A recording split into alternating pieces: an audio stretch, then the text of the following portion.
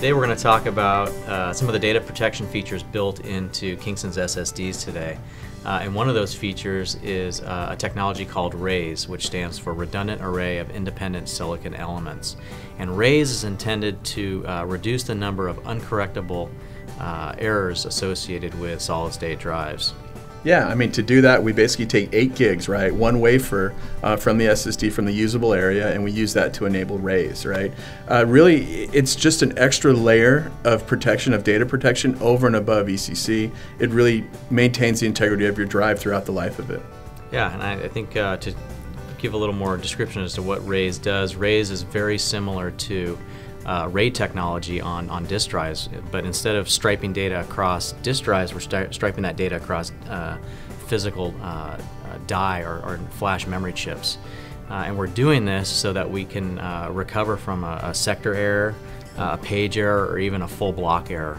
So first we harvest some of the NAND for the controller to be able to use as a spare area for background operations. Right. And we're actually writing parity across chips in the event that we have a large failure on the device itself. We can recover from those errors. So one of the questions we always get, right, is why is your drive a 120 or a 240 or a 480? I mean, that's really RAISE, essentially, right? Yeah, so we actually have 128, 256, and 512 gigs of actual flash on the drive, but we're taking about 7% of that space to enable this RAISE functionality.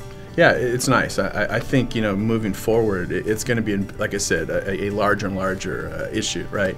You know, as NAND lithographies continue to shrink, we know that error rates are going to go up, right? Yep. And so I think, what's the number that RAISE helps? Yeah, I think drives that incorporate RAISE have 1 quadrillion fewer uncorrectable bit errors.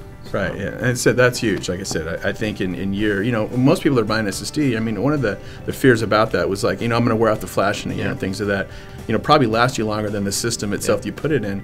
But I think that's where RAISE really kicks in at that point, right? As you're nearing the end of NAND life, you know, having that extra level of error correction is huge. Yeah, I think the big takeaway today for RAISE is the fact that you know, we continue to go through die shrinks, bit error rate continues to go up, and we need a method in which to correct that, and RAISE is that method. Oh yeah, big time, definitely. Okay. Yeah.